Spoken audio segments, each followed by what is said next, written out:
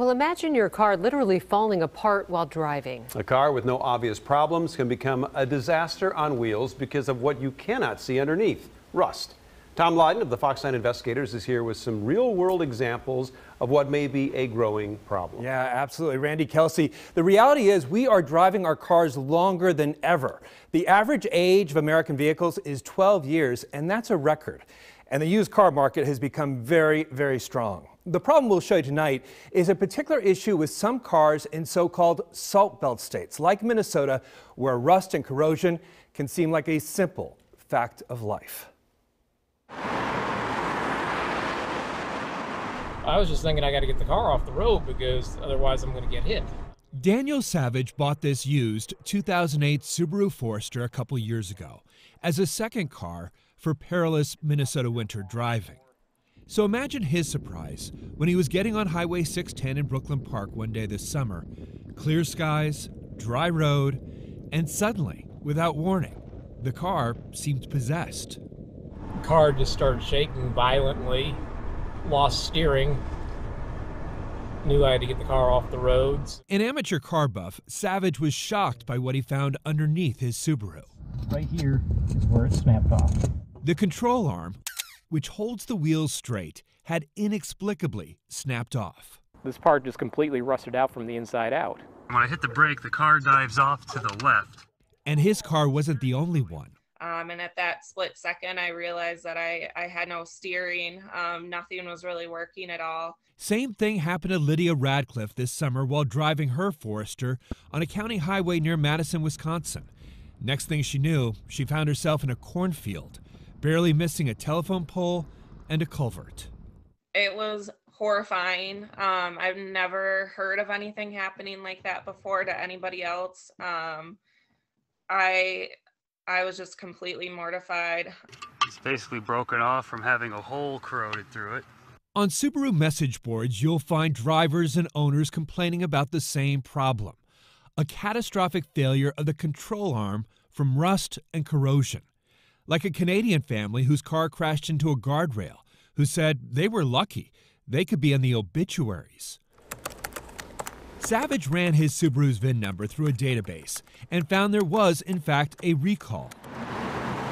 10 years ago, NHTSA, the National Highway Transportation Safety Administration, issued this recall for the front control arm, also known as the transverse link, affecting more than 318,000 Subaru Foresters, Subaru Imprezas, and a smaller number of Saab 92Xs. The defect? A bracket holding the control arm was breaking because a drain hole would clog, causing corrosion from the inside. But the recall was for only vehicles registered in 20 so-called salt belt states, like Minnesota, where salt and corrosive chemicals are used on roads in the winter. So I went to the Subaru website, punched in the VIN, and it said recall completed.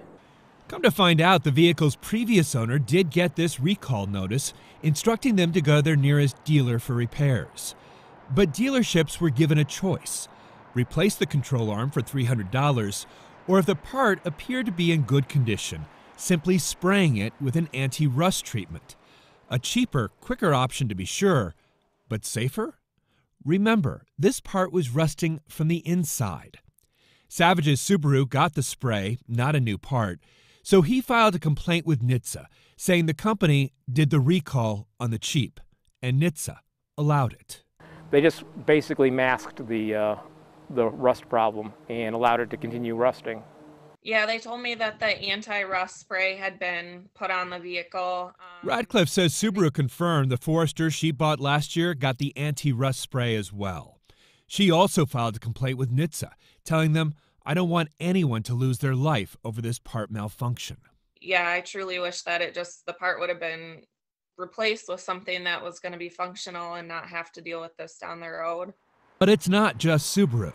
GM, Mitsubishi, Honda, and Toyota have all had recent safety recalls for rust and corrosion of the chassis or frame. Altogether, nearly 1 million cars.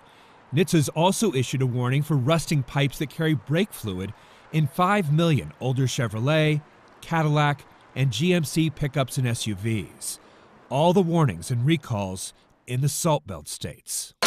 Here's a rocker. See, there's nothing left of the rocker. But what if that used car you bought The fender's been screwed back in. came from outside the Salt Belt? We've got complete holes. If the screws don't want to come out, slow down screwing them out. Jim Schote, an auto body instructor with Hennepin Tech, says car buyers can't assume a recall has been taken care of. The control arm is so bad, there's solid rust. Especially if there's the risk of catastrophic failure. You could have just about anything happen. Especially looking at this Ford over here, the whole undercarriage is just about gone. Washing your car isn't just about aesthetics, it's also about safety. NHTSA recommends that car owners in Salt Belt states should wash the underside of their vehicle several times during the winter. It's like a cancer. Once it starts, there's no end to it, It's also why owners should seriously consider an undercoating for their car. But be careful, you aren't trapping the rust underneath, allowing the oxidation to continue.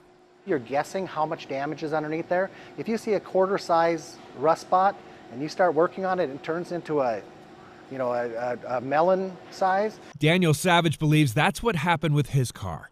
The rust was already spreading. Out of sight, but not out of danger.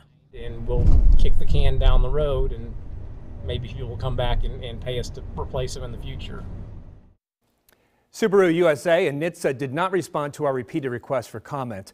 A lot of talk about recalls tonight, and if you're wondering if your car may be affected by any of these recalls, over at the Fox 9 app we have links to NHTSA where you can enter your vehicle's VIN number and check. The big take-home lesson tonight: wash your car, and not just the shiny parts that people see. You guys make fun of me for washing my car all the time. I'm going home tonight. I do have a question about the undercoating. Sure. Because I'm the one person in Minnesota that still does it. And I would never get it. I grew up with a father that said, don't get the undercoating, don't get the undercoating. Good idea still. It is still a good idea, and there are different kinds. There's silicone that we were talking about, and then there's also an oil-based one. The silicone can come off after a couple of years, so some people recommend the oil ones. I would check with your mechanic, but there is a difference there. All right. Good on me. Good advice. Good reminders tonight. Thank you, Tom.